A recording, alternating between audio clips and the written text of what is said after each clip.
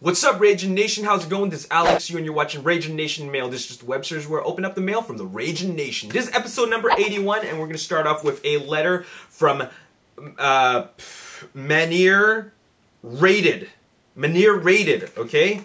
That is a very unique name, and I am going to see what Manir has in store for me in this letter.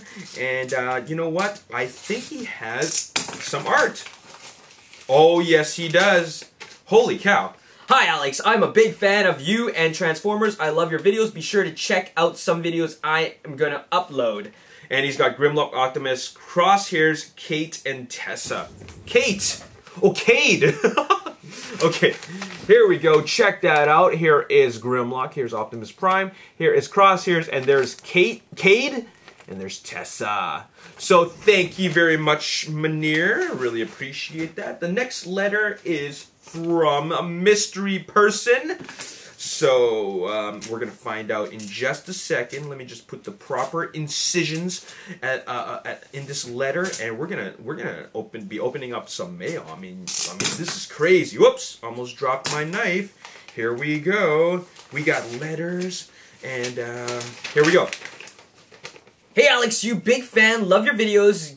Good year for Extinction on 27th. I'm glad that I live in Utah because of Transformers. P.S. Give me a shout out to my account on Instagram at GoldenMan320. Follow me if you can. And okay. Follow him at GoldenMan320 or 321. There's a head of Optimus, alright?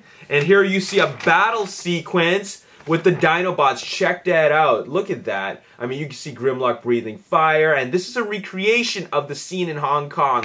So, very, very cool job. I mean, you know, drawing Transformers is something that I really enjoyed when I was a kid. So, it's something that I can see you enjoy as well.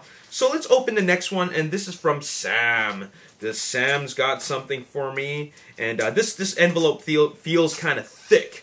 All right, so I imagine there's a couple of pages in here. So let's start off with these. Oh, a very unique folding technique that he's done. Okay, very unique. That's why I'm gonna open it properly to make sure that I got it right. Okay. Dear Alex, I've been watching your videos for a while, and I was wondering if you give me and my friend, what? Oh, okay. I was wondering if you could give me and my friend LOL or 101 Shapeshifter a shoutout, and I've been curious as to what your favorite TF Trilogy quote is. With regards to Age of Extinction toys, what do you think the Hasbro version of Deluxe Lockdown will be like? Sincerely, Sam Bailey Prime.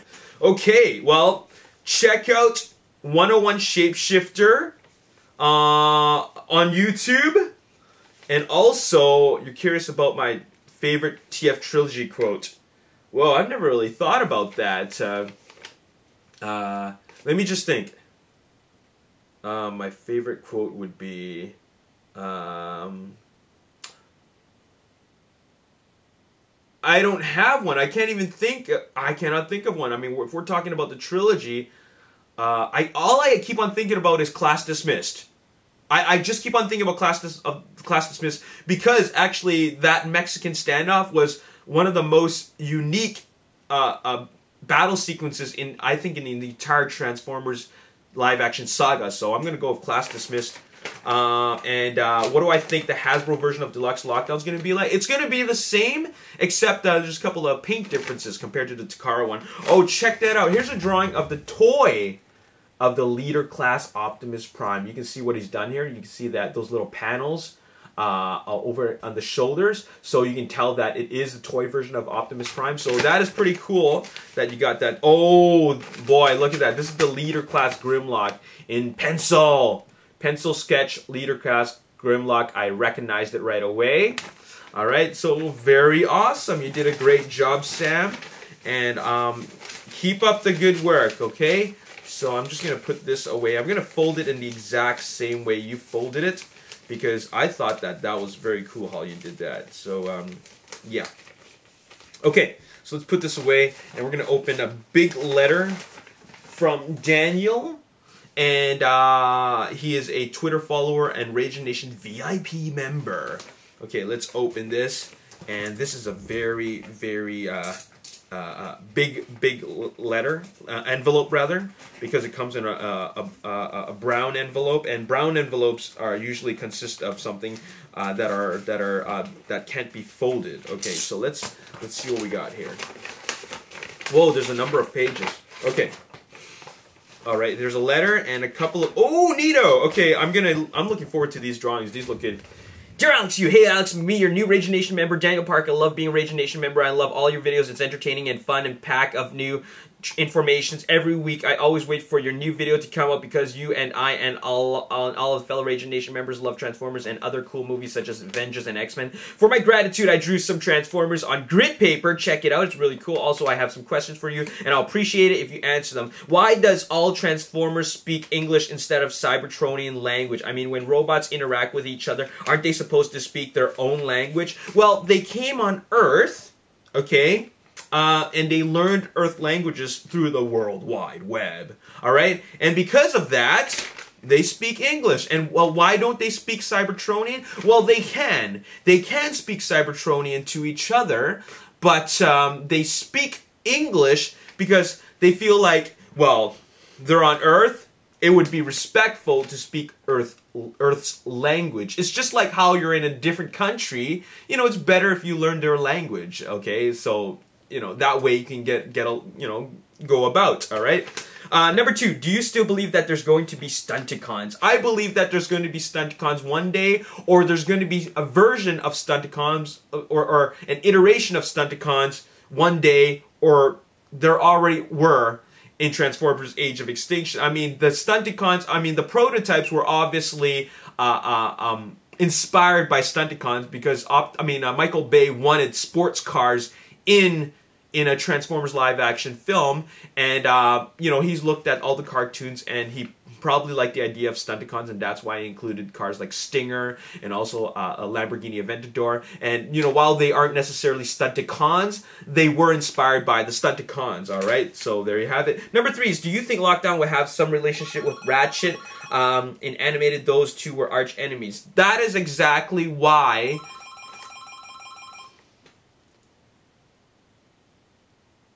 That is exactly why Lockdown and Ratchet were written in the movie the way they were. Ratchet knew Lockdown, and Lockdown played a huge part in the hunting and the demise of Ratchet.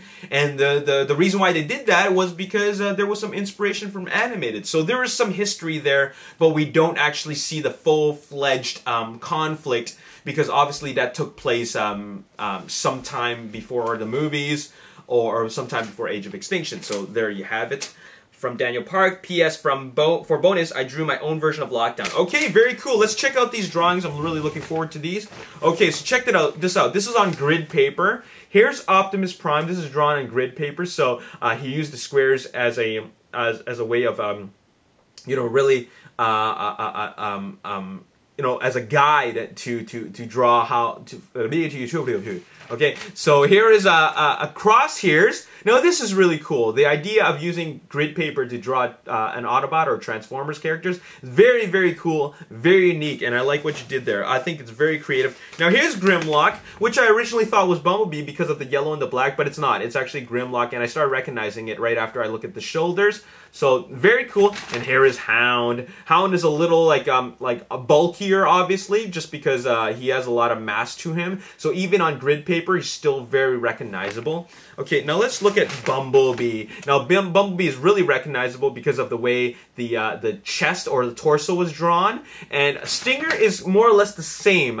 Stinger really just has a few differences, and that is the head. Well, actually, not even the head. It's the well, obviously the color and the other parts to him, but for the most part, they look very, very similar, thus being Bumblebee's arch nemesis. Now check out Lockdown. Lockdown is very, very cool. I love that nice touch with the green like battle mask. So that's very cool. Check out Drift. Drift full-on samurai look, so he is very recognizable. He looks good, and I think you did a great job with Drift. Here is Galvatron. Galvatron. This is that's how you would pronounce Galvatron in Japanese. That would be Galvatron. And Galvatron looks good. Scorn, my favorite Dinobot. Scorn, check that out. He looks great. Scorn's got a lot of detail there. I love the fact that his right arm is a tail, making him very, very unique. And finally, here's the bonus drawing. If you get caught by this merciless bounty hunter, there's nothing you can do to escape but to just wait for your death. So check that out. There is Lockdown in Daniel's own iteration of him. This is a very unique drawing. And also, King of the Dinobot rage won't end unless he destroys all of his enemies. Here is his version of Grimlock. Wow. You did a good job there.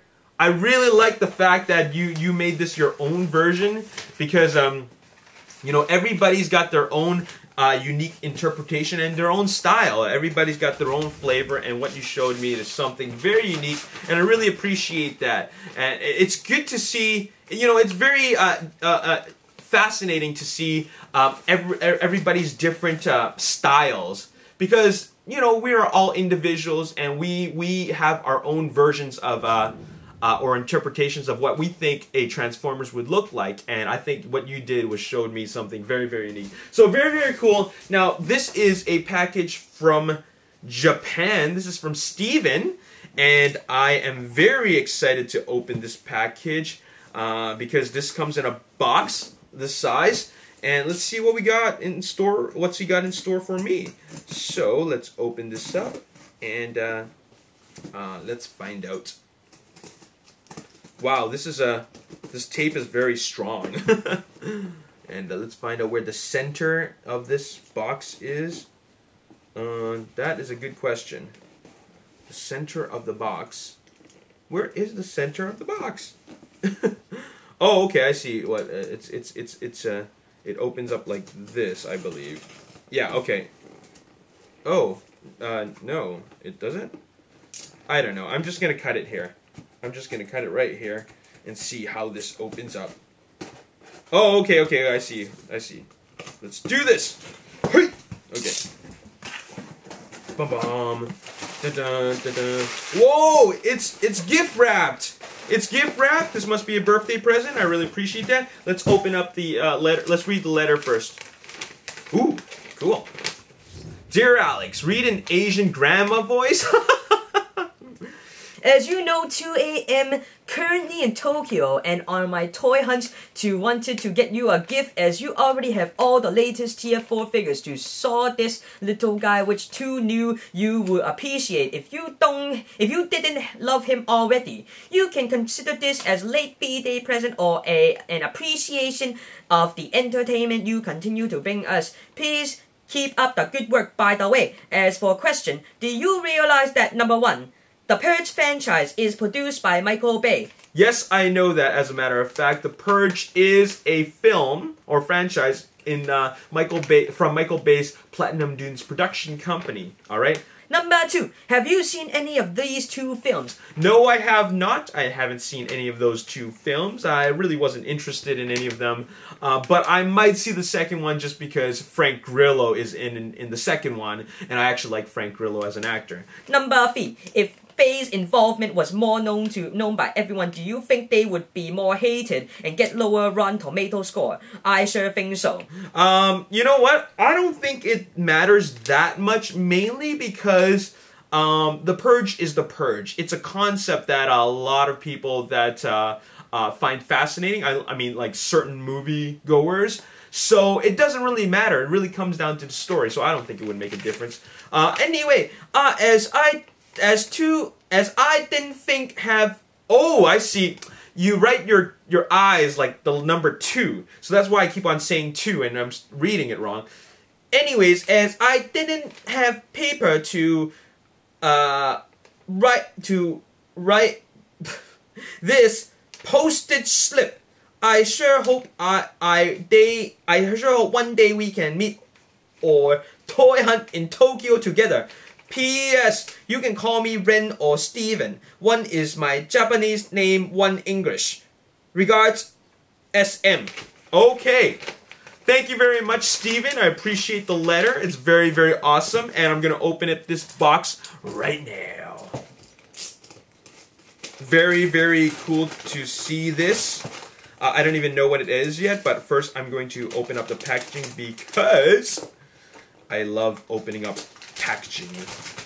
Okay, let's see what we got here. Oh! What? Hey, this is cool. I've never seen this before.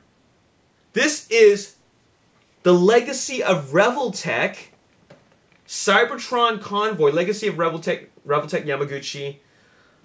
30th Anniversary Edition of the Revoltech Prime. I've seen the Revoltech Prime.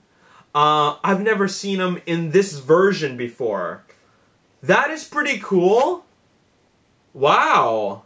It comes with the gun, and it also comes with the leader of Matrix. Now I have the Revoltech Optimus Prime from the live action movies. I never had this actually.